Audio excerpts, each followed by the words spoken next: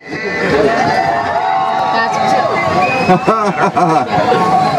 back to Talk About Cars on Fox Sports 1380, KRKO Smart Talk Saturday.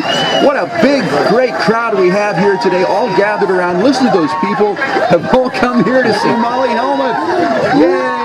Molly Helmuth is here. She drives the Frontier Communications number 90 late model race car.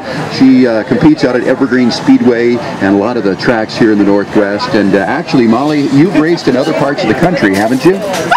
I raced in California a couple of years ago, but not in the late model, but we raced a Ford Focus Midget down there for a driver development team. So that was pretty fun, but nowhere else really. How long have you been racing? You were 18 now, right? Yeah, so I started racing when I was 11 in go-karts and just kind of moved into different divisions. When I was 14, I finally got into a full-size stock car. It's called a mini stock. And then we just kind of moved into trucks and open-wheel cars, and now the super late model. When did you know that you liked doing this, that you wanted to do this? I think at first it was a hobby, and it was something I like to do. I've always liked driving things with a motor and going fast and stuff. I always had like ATVs and snowmobiles and stuff like that. So when I really decided that I wanted to make this a career for myself, I was probably 2012 when I won 2012 Rookie of the Year for the state of Washington, and kind of just was in the whole environment of the whole NASCAR thing back in Charlotte, North Carolina. So I think that's when I really realized that NASCAR was a career that I wanted to build for myself, but I've always just loved speed and cars and all that fun stuff. So you come from a racing family too, right? Sort of. Not like a lot of other drivers come from. My uncle's been racing for 20 plus years, but not incredibly competitive as I am right now and where I hope to be in the future.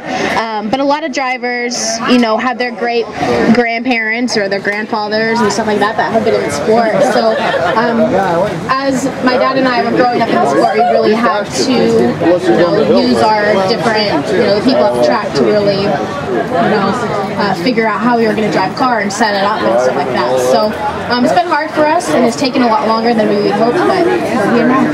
Did you go to the Speedway when you were a kid? Yeah, when I was around the age of 3, I would go and watch my uncle, and that's when I really decided that this is awesome, and hopefully one day I could, you know, be racing at Evergreen Speedway and have all these fans.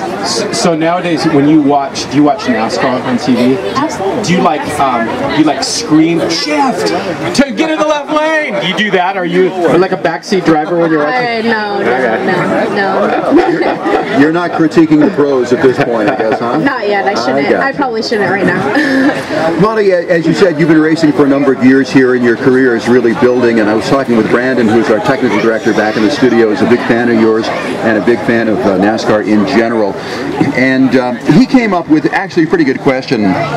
What is the most important thing do you think that you have learned over the last 3-4 years that has helped your career, gotten you to progress? I mean, I've learned a lot of different things from different aspects. I mean, when I think about, you know, me as a driver as a whole, it's just, you know, I'm a female in this sport, and a lot of people look at me as a female and a young female, and it's given me some rough times, but yet I have to, you know, stay strong and not always just think of myself as a girl, but I'm just another driver out there. But, you know, there's just like a ton of different aspects that I've learned from, you know, the marketing and branding myself, and just learning how to drive a car and drive it fast and, you know, be aggressive and stuff like that. But there isn't really one particular thing that I've really learned, because there's just so many different things. I mean, it's a tough sport, and you have to just do it. You're on billboards, you're on radio commercials. When you talk about marketing, you really are, I think, a marketer's dream, because you're, you know, a pretty girl. You've got the, you know, you've just got a great personality, a lot of things going on. When you drive down the street, you know, you're 18 years old and you see yourself bigger than life on a billboard. How does that make you feel? You know, it's pretty cool, but you know, Frontier has been amazing to me, and I don't take anything that they've given me for granted.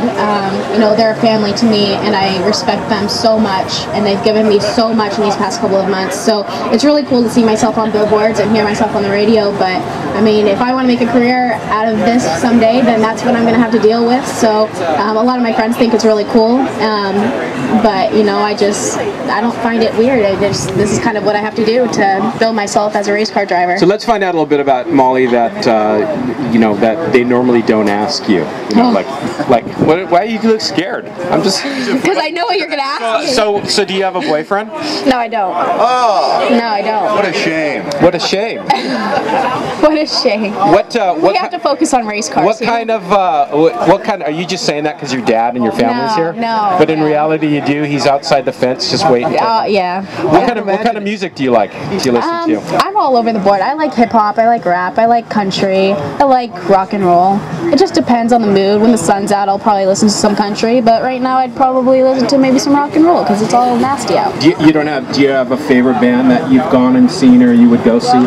I've only been to 2 concerts. My first one was Britney Spears. Yes. All right. Killer. My second one was Jake Owen, and that was 2 years ago, and that was really good. So looks like we have another fan here in front of us for you, Molly. Yeah. And she's bounced away. Yeah, she has a lot of energy. I was going to ask her to ask you a question. Yeah, well, we did have somebody over here earlier with some bunny ears, so I mean. Everything goes. What's your favorite meal? Your go-to meal besides better meat hot dogs? Yeah, I'm a big fan of Thai food, orange chicken or sweet and sour chicken. 2-star. 2-star. Yeah. You're like me. So you can drive 140 miles an hour, but you have to have 2-star Thai food, or on a race day, I'd probably go with some pasta salad. That brings me to this point too, Molly. You know, when you prepare for a race, how do you get yourself ready? Mentally, physically, is there a pre-race routine that you have which that gets you in the right frame of mind to go out there and drive 130 miles an hour and compete? Yeah, well, throughout the week I'm working out about 3 to 4 times a week with my personal trainer to, you know, build that strength that I need to wheel the car around. You know, when you look at me, I'm only 100 pounds, and I don't have the muscle and the cardio that a lot of, you know, older guys do. So I have to build that during the week. On race, the core? Do you have to work your core? Mm-hmm, yes, it's a lot of core. It's all about the core. Yeah. You know that? And neck muscles and all that fun stuff. So, yeah, and then when I get to race day, it's just kind of me in my zone, and I don't really do anything really to prepare. I just kind of keep everything to myself and with my team, and we just work together. And then before I get in the car, I do a couple stretches just to kind of liver myself up and be in the car for a little bit. So I usually do a couple stretches and kind of just breathe. Tell me about your car, Molly. It's sitting right here in front of us, and people can come out and see it here today. We've got the hood off currently. These cars are really, they call them stock cars because they are modeled after stock cars. But that's really about it. There's nothing really stock about this car. Describe your car to us. Oh, God. How many horsepower, what size engine? What did you go? Well, it's white with red. White, and it's got a 90 on it. What kind of? Well, we run about like 620 horsepower, so it pumps out about, a lot of power. We have a pretty strong engine. What do you guys want to know about it? I mean, I don't. Well, Maury and I want to know. 8-track or cassette? Yeah. What kind of sound system is in there? Yeah, obviously. Are you allowed to listen to whatever music you want to when you're riding around the track? When you're racing, are you wired to somebody talking to you? Mm-hmm. Yeah, I have a spotter, so listening to them, and they're telling me who's inside, who's outside of me, and where's the wrecks, and. Molly, how important is your crew? And let's talk about your crew chief. What does the crew chief do? And how important are those support people? Can you really get out there and be competitive and race hard and win in a race if you don't have the right people behind you? Mm-hmm. Yeah, well, on our team we don't actually have a crew chief, but we have a ton of volunteers. We have Rich Palmer, Scott Davis, Dave Flickner, and then we have Mike and Rod Helmuth who help us during the week. And, you know, it's just all volunteer work, and without them, we wouldn't be on the track, and let alone we wouldn't be here today. So with them, you know, it's just incredibly important to have them because they put in so much time and effort into the car, and I really, really appreciate that. So a big shout out to my team members, because without them, I really wouldn't be where I am today, and I wouldn't be racing next weekend. What's the most laps you go in a race normally? My longest race that I've ever competed in was going to be 300 until my steering wheel came off.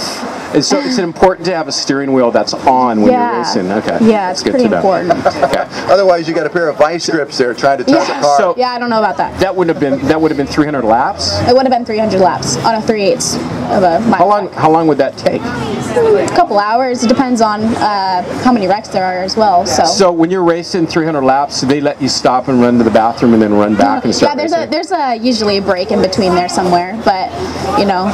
But not in NASCAR though, right? What do you mean? Not in a NASCAR race, like the Daytona 500. Yeah. Unless it was like last year where there was rain out and then you saw Danica running. Dale Earnhardt Jr. doesn't get on the radio and say, "Listen, I got to go to the bathroom." Yeah, could you guys stop stopping so I could go to the bathroom? Yeah. It doesn't work that way. So what's the next step? I mean, the goal is racing NASCAR, yes. right? So what's the next step for you? I mean, are there different levels of this? So right now I'm currently approved to run K&N and ARCA. Again, it just depends on the sponsorship that I bring to the table. So hopefully next year we'll be running in the K&N division. After that, you run certain tracks, and then you are approved to run trucks and nationwide and then sprint cups. So hopefully one day, but again, it's just such an incredibly expensive sport, so you got to bring sponsors along. That's why sponsors like Frontier are really so important, and Better Meat, and I understand I see Champion on the hood over there as well too. Yeah, we have a lot of great sponsors. We have Security Imaging, Helmuth CPA, Lynnwood NAPA Auto Parts, Champion Spark Plugs, Goodman Racing, Frontier Communications, and along with Better Meat that's here today. So okay, say that again with a southern accent, and I'll buy. Gosh, I don't know how to do accents. I could do. Well, you have to work on that. Yeah, you got to slow down your speech just a little bit like this. Yeah. You'll be fine. Talking about the Better Meat hot dog. You know what I'm saying? We're out running about as hard as we can run. Do you have a favorite NASCAR driver? Multiple. I'm a really big fan of Carl Edwards and Tony Stewart. It's always good to cheer for Dale Earnhardt. Just a big fan of Trevor Bayne. He's kind of cute. That has something to do with it too. How about other sports? I mean, are you a Seahawk fan? Did you jump on that? Yeah, And you go to Mariner games and. Yeah, shout out to Jay Buhner. Hey, that's Jay. right. Yeah. How you doing, Jay? That's right. Another Frontier sponsored athlete. There you go. Yeah. So yeah, I don't really watch baseball that much, and this was the first year that I really started watching football, or last year, 2013. It was a good year. It was an awesome year, and I mean, I still don't really know the rules, but I mean, hey, that's okay. It's still fun. We'll teach you. Neither do we. Yeah. When is your next race? Next weekend, April 5th. And where? Evergreen Speedway. Hopefully it doesn't rain. It's the opener, right? Yes. And what is the race that you're going to be racing in? Well, it's a 125 lapper on the 3/8, so that should be pretty interesting. Is there a name for it? I should probably know this. I think it's the Molly Helmuth. There's probably. I don't know who's sponsoring it. That's okay. We'll take care of this in post-production anyway, right? Right, Jeff? Yeah, it's live actually. Oh, that's right. It is live. It's live. Everything that goes out stays out there. Molly, people want to know more about you. Want to know more about your racing career, your car. How can they do that? Yeah, you guys can go to my website, www.mollyhelmuth.com. You guys can follow me on Facebook. Again, it's just my name, Molly Helmuth. And you guys can go onto my Twitter, which is @Molly_Helmuth 90. Follow me there. Give me a like. Give me a shout out. Hope you guys are enjoying this rainy day. Come down, say hi. We're here till 3 o'clock. So exactly. We're here at the NAPA Auto Parts store in Lynnwood. And if I knew the exact address, I tell you, it's what, 212th Street? Yes, it is. It is 212th. You can't miss it. You can't miss it. Lynnwood Auto Parts.